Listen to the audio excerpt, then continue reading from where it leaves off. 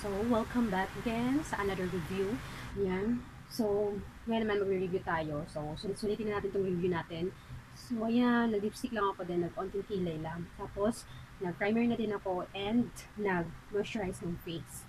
Yan, paliligo ko lang. So, yung ating hair burr-crew lang natin ang ating hair para walang sabit-sabit na buhok. Yan. So, yan. Kasi magre-review tayo ngayon ng foundation. Kung makikita niyo sa title, ayan yung foundation na i-review natin. Ito yung, meron din cushion ito guys. Yung cushion na to ang ganda daw. Marami ng YouTuber or sikat na YouTuber like si Milayo. Basta yung sikat na YouTuber or beauty guru na nag-review na nito. Nung cushion nito ang ganda daw. Meron din ako kasi hindi pa dumating. Matagal pa yung dumating kasi pre-order kasi yun. Kapag pre-order guys, pre-order din ito. Ano siya, tinatagal ng 2 weeks to 3 weeks bago dumating sa'yo.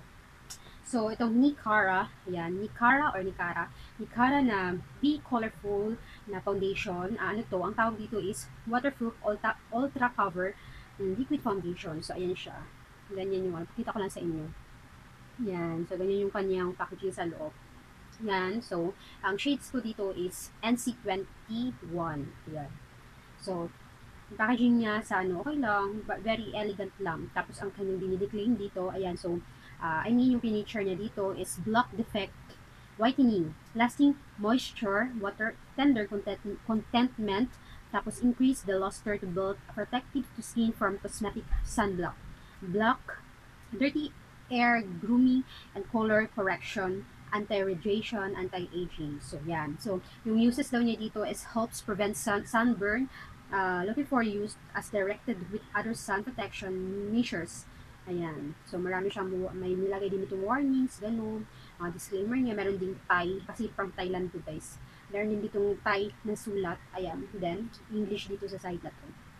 Ayan. So, di ko lang, kanina ko pa talaga hinahanap yung kanyang expiration date. So, di ko mahanap-hanap. Ewan ko ba kung nasa loob ba siya ng box. So, di ko mahanap guys. So, huwag na natin. So, bago pa lang to. So, NC21 yung shade ko dito. Ito yung kahon niya. Ayan. So, ito yung kanyang bottle. Ang ganda-ganda, very elegant yung kanyang bottle. Ayan, may parang bronze lang siya dito ganap.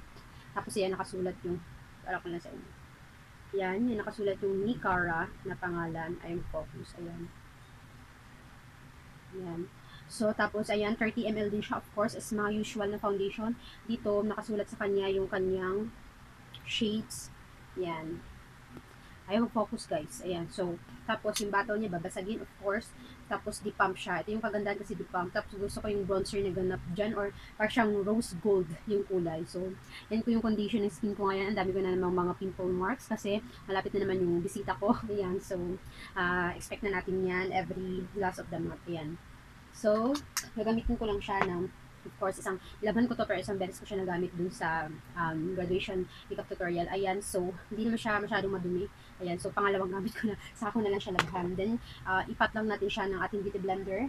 Tapos, bigay ako ng kanya-kanyang thoughts. Tapos, ito naman itong dry combination to oily, dry combination to oily skin. Na photo ready na ni CARA din siya. Ito yung powder naman ito. Press powder ito. Yung NC22 naman ito 21. So, ayan. So, ito na nga. First, apply muna tayo ng a little, yung electric press lang natin ng yung tamang ano na. Kasi baka masobraan. So, ayan. Ganda lang ng ano niya. Very elegant. Tsaka, lagay ko na ng description box yung link or page ng Facebook page ng friend. Nag-orderan ko nito. Friend ko siya sa Facebook. Ayan. So, nung February ko pa siya in order pero nitong kalagitnaan lang ng March dumating. So, ayan, shake ko siya, shake before nyo gamitin. Hindi ko lang alam guys kasi tatlong shade to siya. Ayan, so tatlong shade to siya. Merong dark, ito yung medium, so pinakagitna, tatlo lang, tapos lighter shades.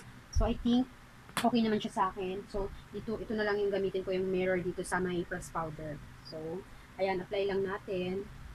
Ayan. So, yung shade pala nito guys is pa-atras siya. Hindi siya yung ano, di tulad ng mga foundation ng Maybelline, di ba? May mga number kung lightish shades ka pataas, tapos kung dark naman is pababa, di ba ganun? Ito naman is pataas yung darker shade, tapos yung lighter shade is pababa, ganun. So, kakaiba. Hindi ko lang alam guys kung shade ko siya. Sana. Kasi medium to eh. Mura na lang ako. So, sana. So, i-blend na lang natin siya gamit itong Kabuki foundation brush. Ito muna. Saka yung press or tawag yan. Yung ating hindi ko lang alam kung matte siya. Wala naman kasi nakalagay na matte finish. Signal na lang natin. Natan ko lang yung aking lipstick na hindi siya masali. So, I think flawless siya. So, okay lang kasi oil control naman yung nilagay ko. Pag nag-foundation ako, sinasama ko pala yung mata guys. So, ayan, flawless pala yung finish niya. Kala niya maputi guys, pero okay lang siya sa natural na dito sa akin. So, blend ko lang muna.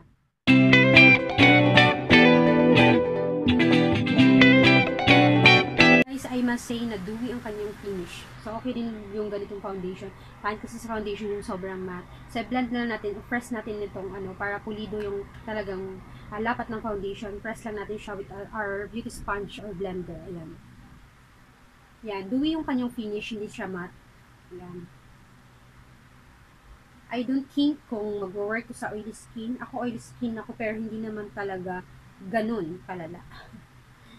So, check nyo na lang yung price dito kasi nakalimutan ko. Check nyo na lang sa link sa description box. Basta yung nag-pre-order siya ng mga Thailand makeups like madami, eyeshadow, lipsticks, powders. Basta marami guys. Walang skincare. Talagang makeup lang. Yan, meron din siyang mga, sama niyo yung leeg ni guys para pumantay. Meron din ata siyang mga skincare pero onti lang. Mostly, makeup talaga yung kanyang pini-pre-order. Guys, dito sa tawag niyan, camera, para siyang ang puting-puti. Pero sa personal kasi, okay lang siya. Although katamtaman lang yung init. Kasi andun na yung banda sa side nila, yung init, hindi na dito. Parang naglilim na dito. Ayan, so okay lang yan. Yan. So, dewy-dewy ang kanyang finish. What I like about this guys, kasi parang hindi mo na kailangan mag-concealer. Ayan. Na-brighten niya kasi yung dito sa may under eye area ko. So, hindi na ako magpo-concealer dito guys. So, diretso powder na tayo. Kung ano yung pang-setting natin na powder, yun na rin yung ilalagay natin. Wala nang iba. So, para sa akin, okay na to. Na-blend ko naman siya. One layer lang yun guys Kasi feeling ko naman, okay siya sa one layer. Natakpan niya yung aking mga redness sa mukha. Meron akong mga redness. Yung aking dark pimple area at dark area, ayan, natakpan din naman niya yung aking mga dark spots, then yung mga pimple marks hindi masyado, pero okay na siya sa akin. Para sa akin, okay na siya. Tapos, ayan, isa-set na nga natin siya ngayon itong photo ready na CARA din siya, from CARA din siya. Ang ganda nito kasi oil control daw siya guys. From dry combination to oily skin. So, sabi nito, shine absorbing oil-free formula. Ultra sheer texture gives skin a perfect matte appearance. Great, great for oily skin spots. Maintains a fresh look and feel even after frequent touch-up. Okay. So, oil and water care, skin blur, perfect subtle tones up effect. Grabe, ang dami niyang pictures sa pictures. So, ayan yung, dito nyo sa box makikita yung kanyang shades. Ayan. Tapos, ayan, may mga declaim na dito na Thailand din. Ayan. So, ganda ng packaging niya. As in, ma-detailed talaga. So, tapos, sa loob naman niya is ito. Sobrang, alam niyo yun, may ano lang siya ditong gold, naka-print. Tapos, sa ganda, simple, mas maganda. So, ayan. Touch lang natin to ng, ayan, gamitan ko lang ng powder brush. So, touch up lang natin, ganyan. So, ang shade ko nito, 22. Tapos yung, foundation is 21. So, mas lighter yung kinuha ko sa press powder kesa kasi ganun ako pag kumuha ko ng darker shade na foundation, sisiguraduhin kong yung powder na ipa-partner ko sa kanya is mas light para kahit man lang mag-tone down yung kulay. So, ganun. Kung dark, pwede mo mapapalight. Pag light, pwede mo mapapadark. Ganun, diba guys? Ayan. So, ang ganda ng ano nito. Kala nyo lang maputi hindi siya maputi. Sa ilaw ko kasi sa natural light.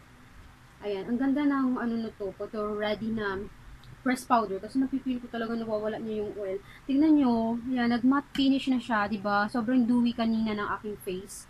Pero ayan, nung pinatungan ko na siya ng powder, ayan. So, babalikan ko kayo guys, magpa-final touch up lang, touch up.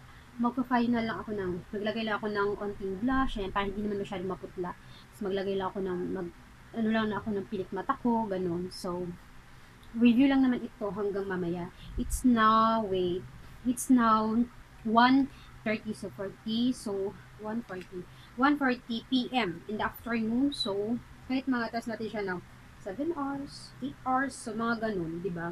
Kung kumusta siya, kasi ako oily naman ako, mag-oil up ba siya ng bonggang-bongga sa aking face. Ayan, so, babalikan ko kayo. Magpipicture ako ng with flash and walang flash para ano yung pinagkaiba. So, lagyan ko lang ng medyong unti-unting contour at blush yung aking, para hindi naman masyadong maputla tignan. So, later guys, nagbalik. So, ayan, simple lang yung ginawa ko. Nag-add lang ako ng unting, ano naman sa aking face para magkakulay. Yan, so, yun yung foundation. Lapit ko lang. Pasensya na, pasintabi ko sa mga kumakain. So, ayan. Wait, tingnan natin kung may nag-cake ba. Sa part na ilong, kasi marami akong whiteheads dyan, kung ano pang chismis sa ilong. May mga namuumo lang siya. Kasi nga, meron ako hindi perfect. Tapos, iyang bandang noo, parang may mga sumisiksik sa aking pores. May pores din pala yung noo, no? I mean, yung mga, hindi mo lang makikitang aso. Tapos, dito sa aking face, may pores dito, okay naman siya. Okay naman siya. Tapos, dito din, same lang.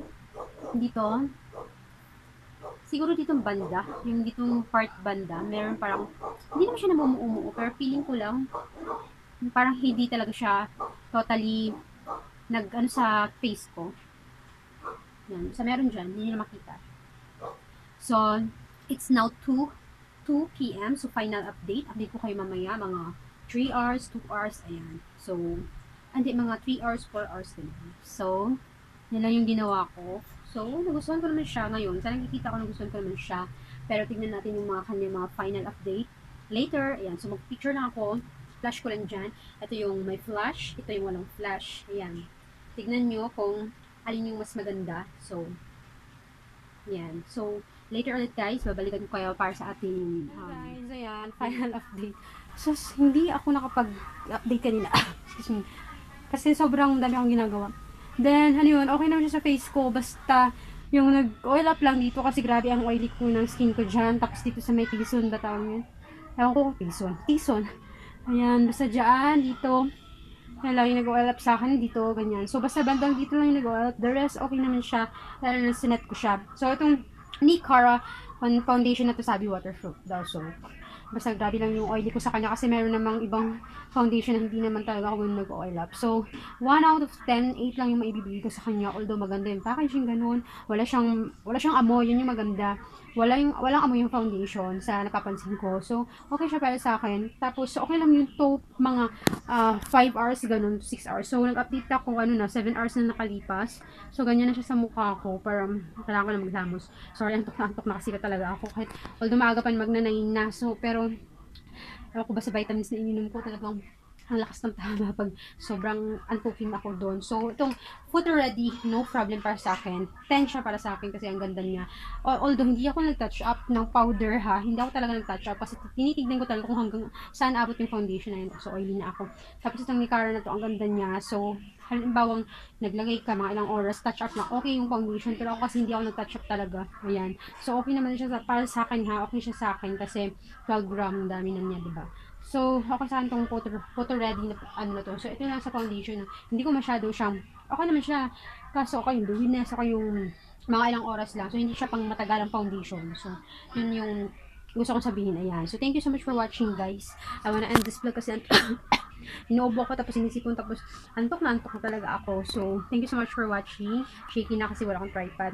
Hope to see you on my next video and bye. Sana nagustuhan niyo yung aking review, aking honest review. So, yun lang. Madilim na yung lightings dito. Bye-bye. See you and good night.